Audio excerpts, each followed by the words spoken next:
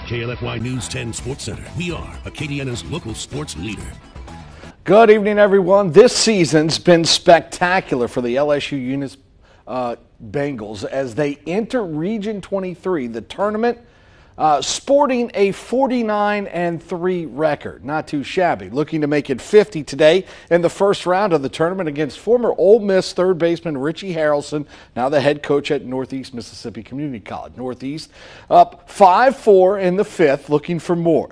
They get it on this fielder's choice. It's 6-4, Tigers on top. LSU Eunice battles back. Patrick Vian gets the strikeout here to end the inning. The Bengals work their way back into this one. Patrick Cooley scores on this Corey Cooper single, and it eventually, well, it's a tie game. Then in the ninth inning, Ruben Williams comes in on the passed ball to win the game.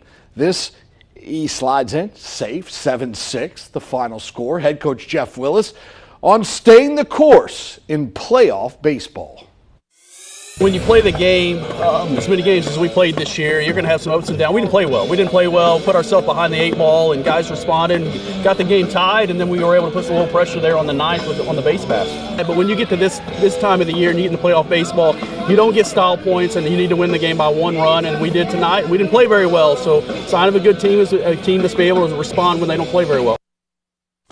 I'll play again.